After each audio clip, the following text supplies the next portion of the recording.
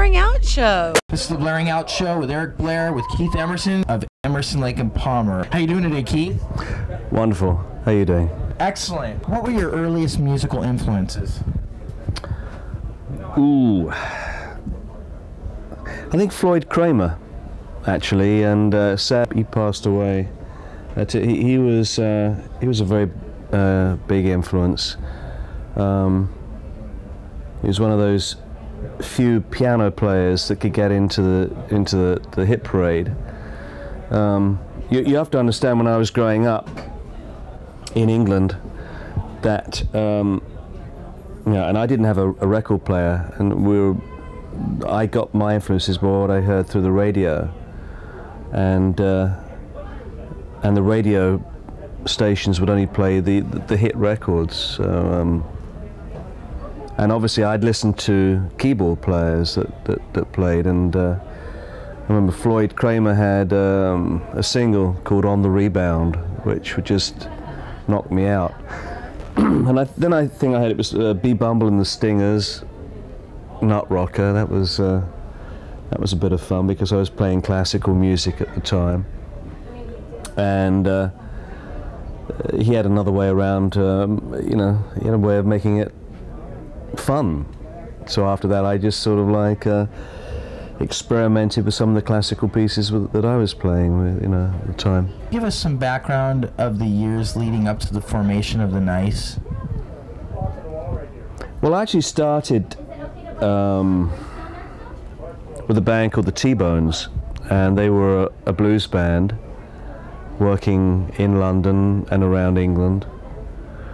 And whenever blues artists like Sonny Boy Williamson would come from America, the T-Bones were the backing band, and we used to back T-Bone Walker as well. So my earliest experiences were really with the blues,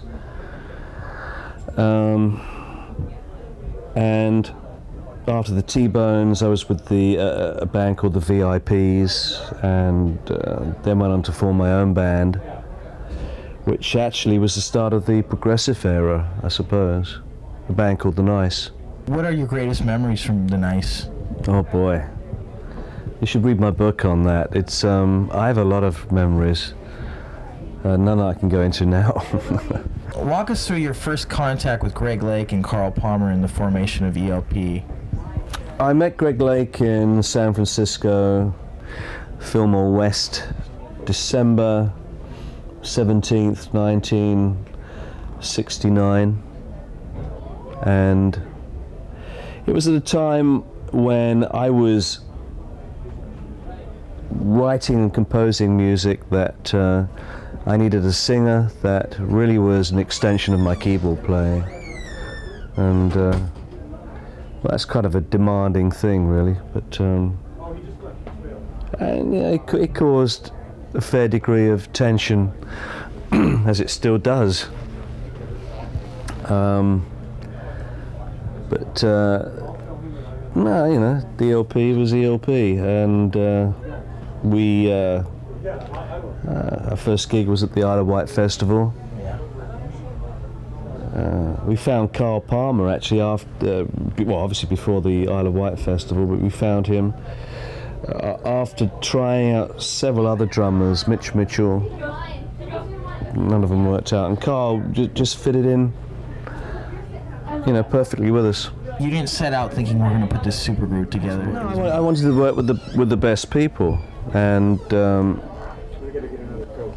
there were very few bass players in England at that time that could actually sing and play the bass guitar, and Greg was one of those few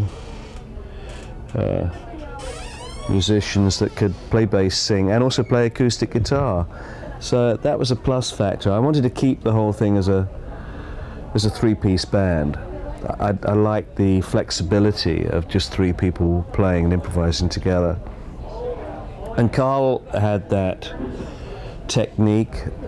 He was very schooled in the art of percussion, and also in the art of playing the drum set.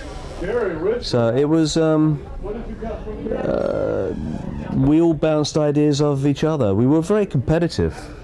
Well, we still are competitive. Yeah. And those things can produce fireworks, and they did. Yeah. Well, I think that's attributes a lot of your success, is that the combustibility of all the members of ELP creating this fire, an explosion. Would you agree? Well, you said it. How close was Jimi Hendrix to to joining ELP? I toured with Jimmy in, when was it? 69, I think. No, 68. I then had my band, The Nice, and Jimmy was topping the bill. I think other bands on that bill were the Move. There was also the Pink Floyd. I mean, if you can believe this, that you come with one ticket that costs like 15 shillings, which would probably be about $2 today. You saw Jimi Hendrix, you saw Pink Floyd, The Move, The Nice, Air Apparent, and a whole lot of other bands. And I got to know Jimmy during that time, and during sound check he'd come up and we'd play a bit. There was a club in London called the Speakeasy Club, and we played there, jammed there once. But he was inspirational, I think, because I wanted to do the same thing with the Hammond. I was actually doing the same thing with the Hammond, but we kind of, I think we observed each other from a distance. You know. But, I read this book by John McDermott that he interviewed Chaz Chandler, which was Jimmy's manager, and it turned out that Jimmy had wanted me to play on his album Axis Bold as Love. And when I read that, I went, oh God, why didn't you tell me? You know? But I think he was basically a very shy person. He just went out and did whatever he wanted to do, and he didn't even tell Mitchell or Noel Redding a lot of what he did. He'd go on television shows and just break into whatever he felt like doing. And but he was very lucky to have two good guys behind him that could follow him. I don't think any production today can compare with the production on those early ELP records. They're in your face, they're punchy, they're pounding. I mean, what was your secret to making that happen in the studio? No secret. Just it was dreadful, really. Although Greg Lake was credited with being the producer, we all had our hands on the faders over our own individual instruments, and we'd be pushing them up to the top of the desk, wanting to get it louder and louder and louder, and the engineer would just be getting the master fader and just dipping it, and we'd be pushing it higher. So it wasn't the right way to go about it. It was, everybody wanted to hear his own instrument, and there wasn't one person there wanting to hear the whole homogeneous thing, combined. It was, we were just, as I said before, we are three very individual, competitive people. And it's not the good way to produce an album these days.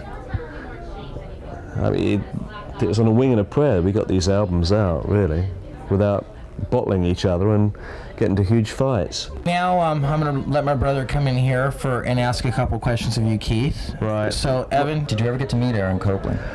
Aaron Copland, I had communication with him and correspondence, which he was obviously a very big influence of mine, going back to when we played Hoedown the first time. Then it was actually his third symphony, Copland's third symphony, which really impressed me, and particularly the last movement, where he uses the the fanfare for the common man. And I was very enlightened to find out that, in fact, Copland had written 10 fanfares, and he'd chosen the fanfare for the common man for the last movement of his Third Symphony. And it was a piece of music that ELP, that Greg, Carl, and myself really loved, it was. And I worked out an arrangement very simply. It was just a shuffle in the bass and just playing the fanfare thing, and then an improvisation in the middle, and then back to the fanfare. And we did a one-off recording when we went to Montreux, Switzerland. Somebody set up a stereo microphone, and that's how the way it was recorded. And we just jammed the whole thing off like that. And I'd forgotten about the recording until we got into making the Works Volume 1 album. And we dug this tape out after I'd done my piano concerto and Pirates and everything like that. So it was like an afterthought then? It was an afterthought. It was Greg that dug it out of the vault and put it on the turntable when Ahmed Ertegun, the Atlantic Records president, was there to listen. And he played it to Ahmed. I said, "What are you playing this for?" It's like, it's just recorded on a stereo mic.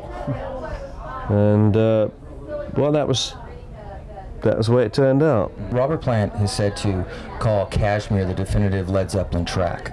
What would you consider the definitive ELP track, and would it be Carnival 9? Ooh.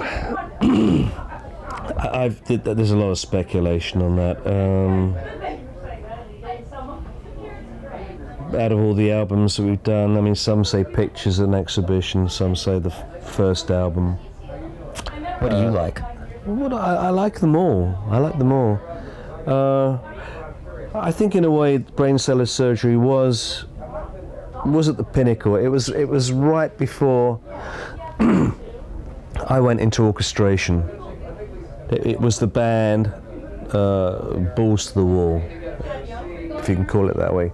We'd overcome our writer's block with dealing with each other, with learning to share ideas, and we were at a very receptive period, and as a result, it was a fun thing to do. It was a fun album. The first ELP album was hard to make. The second album, we almost split the band on. That was Tarkus, correct? Yeah. I mean, because I was writing stuff that the band looked at me and said, "No, I'm not playing that. It's crazy." So I said, "Well, then fine. I'll go on my own." What is your opinion on British pop bands, Oasis and I don't listen to British pop bands. You don't listen to any?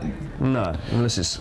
Yeah, Are you really into like classical music? Is that what you listen to? No. What?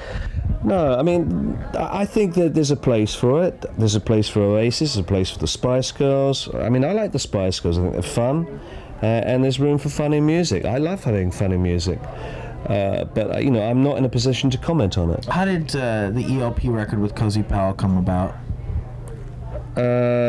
Greg Lake and we had a solo deal, and Polygram wanted us to go on tour with it. Carl was with Asia.